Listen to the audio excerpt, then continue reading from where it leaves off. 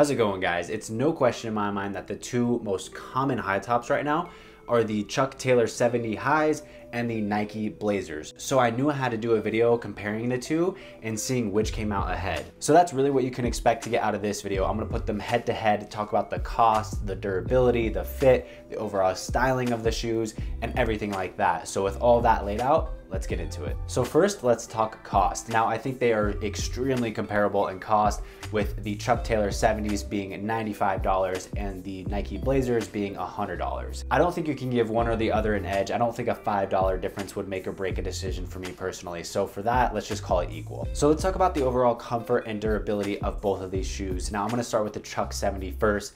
And honestly, I'm gonna say that there's really not much of a break-in process here at all. Certainly when you get them to start, they are a bit stiffer and you can definitely feel that around your ankle, and they kind of loosen up over time, but I would not say it's really uncomfortable. And the nice thing with the Chuck 70 is the padding on it is just really, really comfortable, like inside the shoe. It just feels good on the feet. And right when I slid my feet into these shoes, that was the biggest difference I noticed comparatively to the Nike Blazer. The Nike Blazer feels like you're walking on a piece of plywood. It's extremely uncomfortable, and the Blazer overall is honestly probably one of the worst shoes I've had to break in. I'm not even kidding. It took a solid 3 weeks, and that high ankle heel area just gets absolutely torn up and blistered up. So just be prepared for that. You know, it's gonna take you probably a good 2 or 3 weeks to really break them in. And then from there, I would not say that they're comfortable, but at the same time, you know, it's not the most comfortable or uncomfortable shoe that I have at this point. So when it comes to comfort, I honestly can't even deny that the Chuck 70 is way ahead on this front. Now let's talk about sizing. And interestingly, I wear a 10 US across the board for pretty much all my sneakers, especially Nike. And interestingly enough, Nike actually owns Converse too. So anyway, I got a 10 in my Blazers and they fit perfectly, exactly how I would expect them to. And for the Chucks, you definitely want to size down at least one size to a size and a half. So I went with a 9 here, and honestly, I wish I went with an 8.5. So it's a little frustrating that their sizing is honestly so different, but it's really not a big deal. I'm not going to give a +1 to the Blazer just because it's more true to size. It's just a little quirk that I came across and noticed. Now, one thing's for damn sure with a high top is they are a pain in the butt to lace and unlace. So with the Nike Blazers, I do like that the laces are just a touch thicker, and then the fabric is also a lot thicker, so it's not as flimsy when you're trying to tie the laces and have them lay flat and not get twisted up. Honestly, taking the Blazers off is a total pain in the butt, and you really have to thoroughly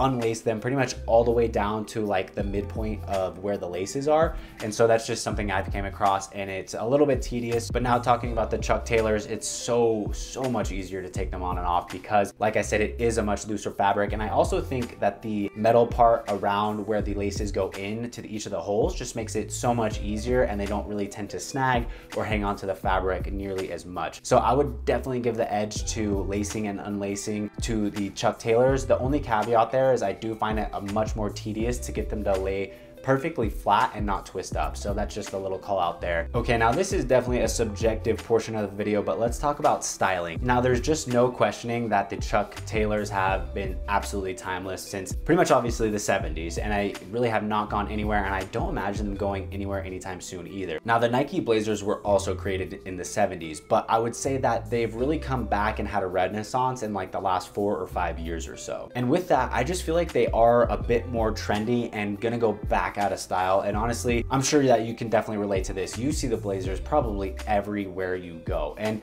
that's honestly probably fairly true with the Chucks too, but they are just way more muted and fit in with so many more outfits that I think you don't really pick up on those cues nearly as much. So that's a tough thing for me with the Blazers, is I just see them all the time, and honestly, my love for them over the last 2 years has just really dissipated. Now, if you disagree with me, then that's definitely okay. It's personally just my opinion, and someone might feel completely different. And another area that I think the Chuck Taylor does have a little bit of an advantage in is just all of the different neutral colorways that you can go with. So in this video, I've been obviously showing off the black version of this shoe, but you can also go with like a nice cream color. They have white. There's so many different options that are neutral, and I really think that just allows you to fit it in with so many different outfits, where comparatively, obviously you can just go with the white Blazer, and that's always the base color for the Blazer is white, unless you go with a really different colorway, which you can definitely do, but at that point you're probably not going to be able to fit it in with every outfit you have, to whereas a cream color or a black shoe can go with literally everything. Another thing when it comes to the styling with the Nike Blazer is obviously it being Nike and a sports brand. I do find that I feel like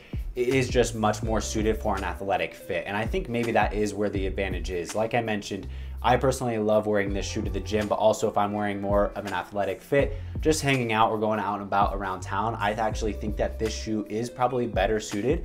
But at the same time, the Chuck Taylors definitely give off still like a little bit of an athletic vibe. And so I don't think it would look bad with that type of outfit either. Let's talk about the overall durability of both of these shoes. Honestly, I have been very impressed with both of them. The Nike Blazer has held up over the years and I still think it looks pretty much brand new, and I've worn it so many times, probably more than most of my sneakers. And then for the Chuck Taylors, it just being a high quality piece, and the Chuck Taylor is actually nicer than the Chuck All-Star, which there's about a $30 difference there.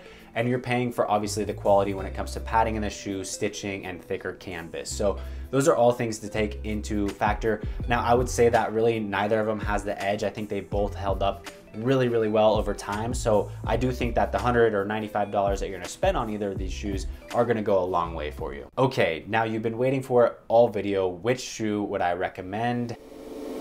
And I'm sure you can guess that it's gonna be the Chuck Taylor. And obviously this is just my opinion, so take it with a grain of salt, but I really do think that the Chuck Taylor just lends itself to wear with so many different outfits.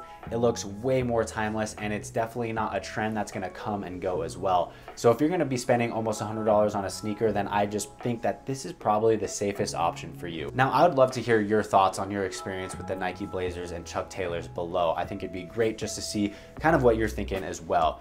If you did like this video, please throw it a thumbs up. I would really appreciate it. It gets the video to more people like you, apparently. And then please subscribe if you're not already. I would greatly appreciate it. Now, with that all said, thank you so much for watching, and I'll see you on next week's video.